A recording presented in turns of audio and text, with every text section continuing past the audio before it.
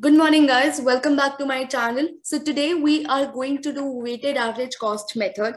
And this is the third and the last method of the inventory valuation. Till now, we have covered the FIFO method, the LIFO method. Okay? And this is the last method.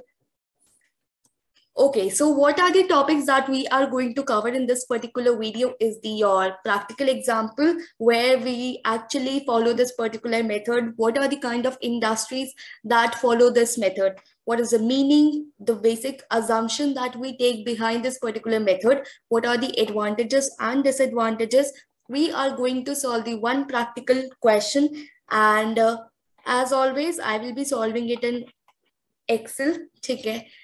At the end of it, I will give you one practice question so that you can actually see कि तुम्हें कितना समझ में आया. Okay, so where do we actually use this particular method? Your fuel companies, your wheat company, your iron ore companies. अच्छा, अब आपको पता कैसे चलेगा कि यार हम ये मेथड यूज कहाँ करते हैं? We use this method where it is actually very difficult to differentiate कि यार हमने कौन सा पहले डाला था मटेरियल एंड कौन सा बाद में डाला था. For example, if you take a glass of water and you just add it, ठीक है, आपने ऐसे जार लिया, आपने ऐड किया वाटर, ठीक है, अब कैन यू एक्चुअली डिफरेंशिएट किया ये मैंने पहले पानी डाला था, ये मैंने बाद में डाला था? No, it will get mixed up very nicely, very बहुत अच्छे से वो मिक्सअप हो जाएगा. आपको पता नहीं चलेगा कि यार ये पहले डाला था, ये सेकंड डाला था, ठीक है. तो it is actually very difficult to differentiate one batch of fuel from another. That is because they are stored together, and hence we use the weighted average cost of method. So jahan pe the product is very identical, the material is very identical, and it becomes very difficult to differentiate it from one another, you have to use the weighted average cost method. Now what is the meaning? Actually अभी तक हम FIFO LIFO में we were only concerned about the prices कि यार जो पहले आया वो पहले जा रहा है या जो लास्ट में आया वो पहले जा रहा है. सो हम उसी प्राइस का लेके क्या करते थे? We used to calculate the issue and we used to calculate the closing. But in this method, we are not only concerned about the price, we are also concerned about the quantity.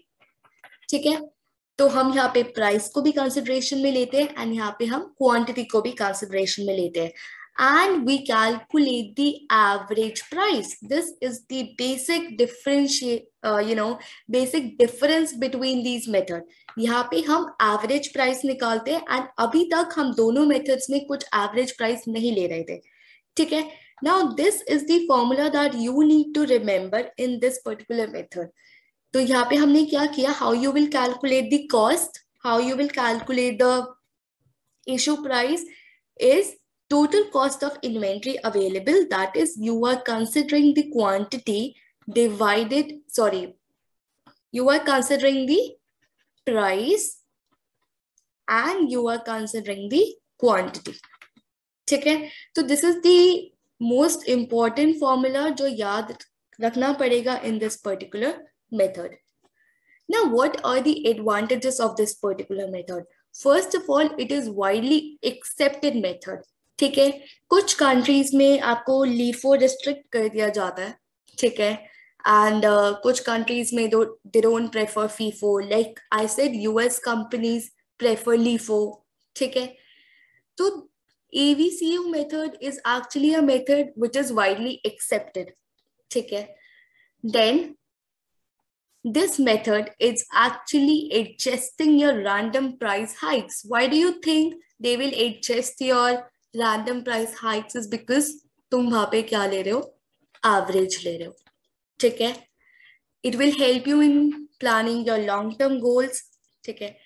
Fourth, it simplifies the calculation and record keeping. Why? Because अब आपको maintain करके नहीं रखना है यार हमने ना first ये खरीदा था, ठीक है, इसके सारे प्राइसेस ये है, ठीक है. So you don't have to keep a track of each and every item bot and it's respective prices, volume, and due to this the possibility of making errors reduces.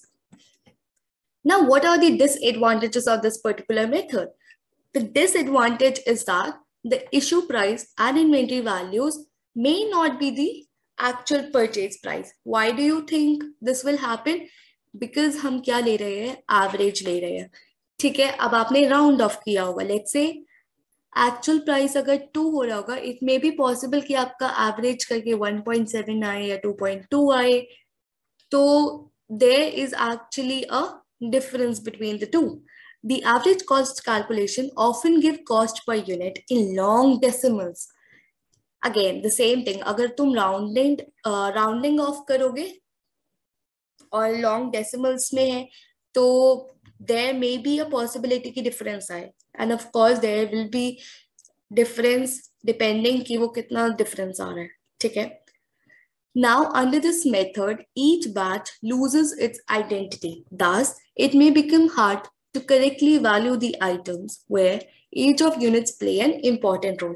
I don't think this particular point is very important to learn, but the basic disadvantage of this particular method is the average. ठीक है? Average ले रहे हो, इसलिए अलग आ सकता है, rounding off करना पड़ेगा. So that is the basic disadvantage that you need to remember or you need to understand. Now, this is the practical question that we will be solving in Excel in detail. And this is the practice question that you have to do it by yourself. So let's start your question. See, I have already solved it. ठीक है, so that चीजें बहुत आसान हो जाए हमारे लिए. ठीक है, तो this is the question. As every question हमारे यहाँ पे opening balance दिया हुआ है, हमें यहाँ पे रिसीट्स दी हुई है एंड यहाँ पे हमें इशू दिया हुआ है. ठीक है, सबसे पहले हमने क्या किया, हमने ओपनिंग लिख ली एंड वेरी इजी. देन हमने रिसीट्स लिख ली 72.2. Okay, very easy. हमने क्लोजिंग निकाल लिया, डन. अब देखो 3 मार्च को क्या हुआ है, इशू हुआ है. क्या हुआ है, इशू. इशू पे देयर इज नो प्राइस. और मतलब कभी भी अंडर लीफो फीफो प्राइस तो कभी नहीं दिया होता. तो अब हमें क्या करना है, 40 यूनिट्स को इशू करना है. फीफो में क्या होता, 10 लेते 30 लेते. लीफो में क्या होता, 70 में से 40 लेते, राइट. बट इस मेथड में क्या हो रहा है, हमें निकालनी है एवरेज. ठीक है, अब ये average, this is very important. ठीक है, अगर तुम्हें ये समझ में आ गया, you will be able to do rest of the question very easily. अब ये कैसे निकला है, इफ यू रिमेम्बर, हमने स्लाइड शुरू होने से पहले ये फॉर्मूला किया था. ठीक है, let's cut copy paste this formula. Now see, this is the formula. Total cost of inventory available. तो what is the total cost, your 20 plus 154 divided by total number of inventory available. What is the total number? 70 plus 10, that is 80. So 20 plus 154, that is 174 divided by 80. This is what I have done. See, 20 plus 154 divided by 70 plus 10. This is the price that I got it as average cost. मैंने multiply किया, I got this. Now on 4th March, receipt again, हमने 50 खरीदा, 2.3 पे खरीदा, very easy. ठीक है, closing कैसे आया,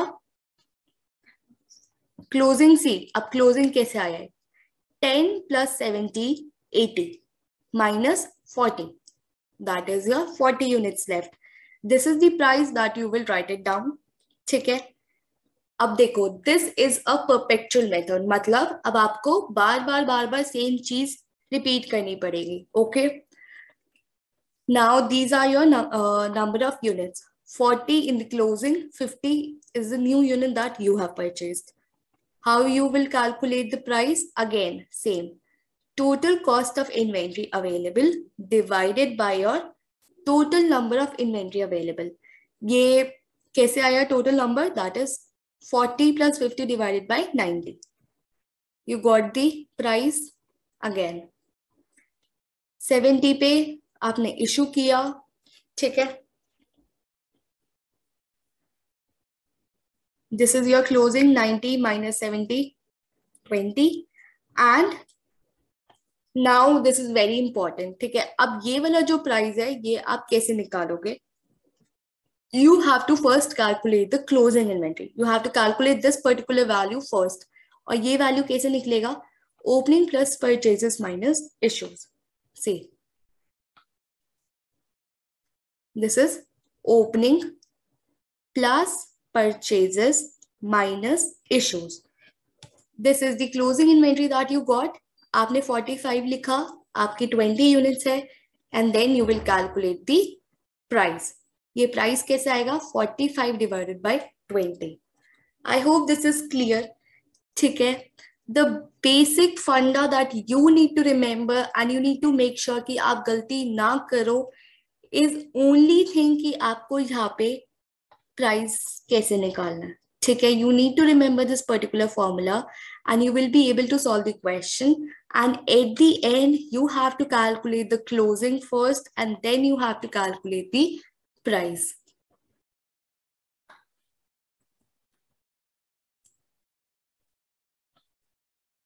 Now solve this question by your own, okay? Then it will actually become very easy for you. This is very easy, okay? Now during the sale you don't have to consider this particular price. Why? Because आप अपना average price निकालेंगे, ठीक है। आप ये वाला price नहीं consider करेंगे. Say, I'll show you solution once. We have done this particular method, ठीक है। तो जो इसने 190 लिया है वो आपको ऐसे एवरेज लेके प्राइस कैलकुलेट करना, ठीक है। You will not consider that 19 in your answer. In case you need the answers of this particular question or the questions that I have left in FIFO, LIFO for you, you can just mail me and I can send you the Excel sheet puri ki puri, ठीक है। Thank you so much for watching my video. Keep watching, keep sharing. In case you have any doubt, you can just mail it or you can just write it in the comment section so that you guys can actually solve each other's doubt. And this is the end of your method, inventory valuation method. I have covered all the three methods, FIFO, LIFO, and weighted average cost. I hope this particular video is actually very helpful for you. I have provided you with a practice question. Please, please, please solve it before you actually go in your exam center, because चीजें देखने में कभी कभी easy लगती है, but when you start solving it, you may find it difficult. ठीक है? In case you find it difficult, again, watch this video like twice or thrice. Try to understand, try to see कहाँ पे you are making mistakes. ठीक है? Thank you so much. Have a great day. Do not forget to subscribe to my channel. Bye. Take care.